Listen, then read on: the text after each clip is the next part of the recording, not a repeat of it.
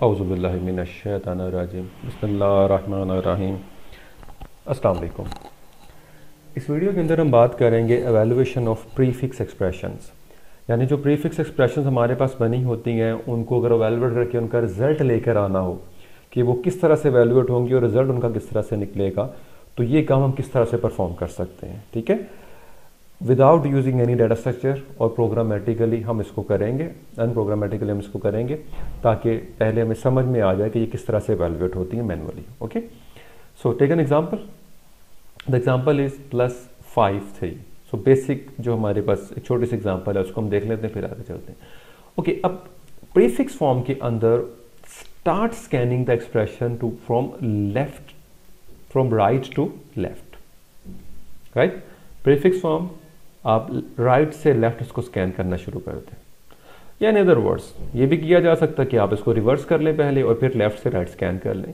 तो मुख्तलिफ एल्गोरिदम्स इसके एग्जिस्ट करते हैं। सो सिंपलेस्ट वन इज कि आप इसको राइट से लेफ्ट जो है स्कैन करें। तो जब आप राइट से लेफ्ट स्कैन करेंगे तो आपके पास 3 आएगा, फिर 5 आएगा और फिर प्लस का ऑपरेटर आया। तो आपने क्या करना है, 3 और 5 को क्या करना है, आपस में ऐड करना है। नेचुरली 3 बाद में लिखा हुआ है, 5 पहले है, तो एक्चुअल एक्सप्रेशन अगर हम देखें जिसकी ये प्रीफिक्स बनी होगी तो वो हमारे पास क्या होगी, डेफिनेटली वो होगी 5 + 3, क्योंकि 5 + 3 को अगर प्रीफिक्स फॉर्म के अंदर हम लेकर आए दैट विल बिकम +5 3। ओके, और क्योंकि हम राइट से लेफ्ट स्कैन कर रहे हैं तो नेचुरली जो आखिरी ऑपरेंड होगा वो पहले आ जाएगा और जो पहला ऑपरेंड है वो बाद में आ रहा होगा। So we have to maintain the order कि जिसको हम बाद में रीड कर रहे हैं वो पहला है और जो पहले रीड हुआ है वो बाद में है। तो हमारे पास रिजल्ट क्या बनेगा, दैट विल बी 5 + 3। जो 8 रिजल्ट आएगा वो हमारी एक्सप्रेशन का रिजल्ट होगा, उसको हम यहाँ पे राइट कर देंगे। Okay, next example. Now again either you can reverse it और you just start scanning from right to left. ठीक है, अब 2 आया, फिर 5 आया और ये स्टैटिक आ गया, यानी इतने हिस्से को आप देखें तो 2 5 and static. Static is a binary operator, तो हमें 2 ऑपरेंड्स मिल चुके हैं। तो हमने एक्सप्रेशन को क्या करना है, मल्टीप्लाई। तो मल्टीप्लिकेशन क्या होगी, 5 × 2, क्योंकि हम राइट से लेफ्ट कर रहे हैं ना। सो 5 × 2 हमारे पास जो है वो बनेगा। So the result will be 10। तो नई एक्सप्रेशन हमारे पास क्या बन जाएगी, that will be +3 and 10। We left with only 2 operands. Again start scanning from right to left.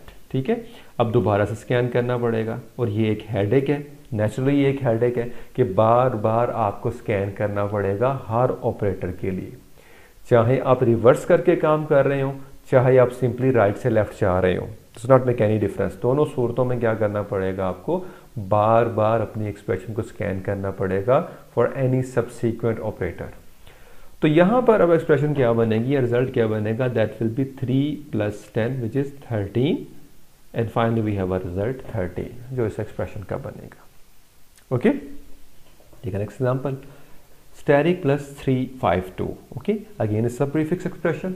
अब यहां पे देखिए 2 5 3 ये सारे आएंगे।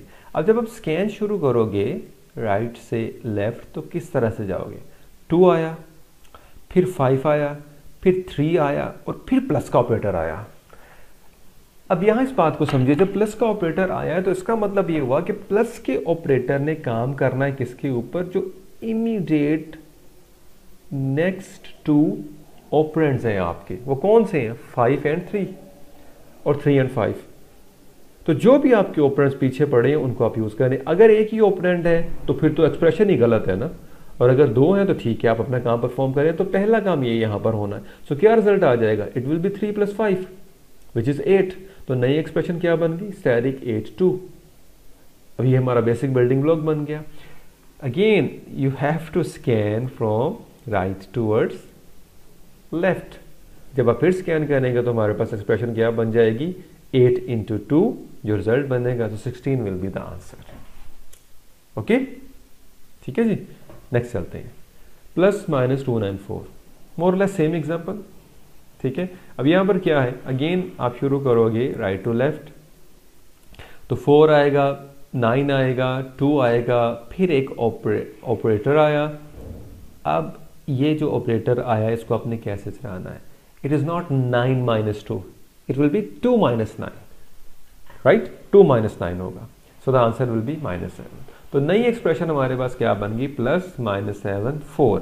Again remember this minus is not showing an operator, this minus is showing a negative number, and you know very well the computer store negative number in 2's complement, 1's complement and many other standards are available जिनकी basis पर वो इनको store करता है memory के अंदर। तो this negative sign is representing a negative number, not an operator, so need not to worry about that. Okay, सो हमने सॉल्व किसको करना है, प्लस को।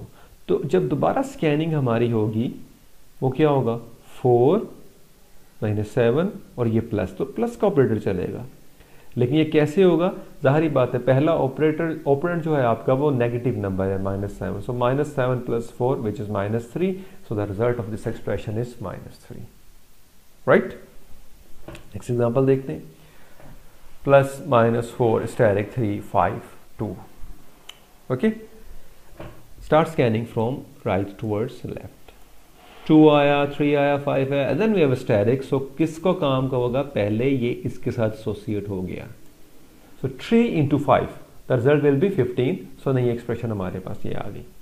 Again you have to scan naturally, 2 आया कुछ नहीं करेंगे, 15 आया कुछ नहीं होगा, 4 आया कुछ नहीं करेंगे, माइनस आ गया, यस, तो माइनस एसोसिएटेड है इनके साथ, right, so the expression will be 4 - 15, तो हमारे पास -11 रिजल्ट आएगा, नई एक्सप्रेशन ये बनी। Again you know this is just a negative number and nothing else, सो इसके नेगेटिव को इतना हमने कंसीडर नहीं करना ऑपरेटर के तौर पर। So plus -11 and 2, the expression will become -11 + 2 -9, so that is the result of this prefix expression. Okay, तो ये तरीकाकार है जिसकी मदद से आप किसी भी प्रीफिक्स एक्सप्रेशन को एवेल्युएट कर सकते हैं, ठीक है। और वो एवेल्युएशन क्या है, रिवर्स करके कर लीजिए, ठीक है, राइट से लेफ्ट स्कैन कर लीजिए तब भी ठीक है। बट एक प्रॉब्लम जो हमें यहाँ पे नज़र आई है वो क्या है कि बार बार हमें क्या करना पड़ता है, स्कैन करना पड़ता है। जो भी ऑपरेटर्स हमारे पास हैं, अगर 10 ऑपरेटर हैं तो 10 बार एक्सप्रेशन को स्कैन करना पड़ेगा, सो कम्प्लेक्सिटी उस एल्गोरिथम की बहुत ज़्यादा बढ़ जाएगी। तो इसको बेहतर करने के लिए, आसान करने के लिए हम कौन सा डाटा स्ट्रक्चर इस्तेमाल करेंगे जिससे चीज़ ठीक हो जाएगी और आसान हो जाएगी, वो हम नेक्स्ट वीडियो के अंदर इंशाल्लाह डिस्कस करेंगे। अपना बहुत ख्याल रखिएगा जी। अस्सलाम वालेकुम वरहमतुल्लाहि वबरकातुहू।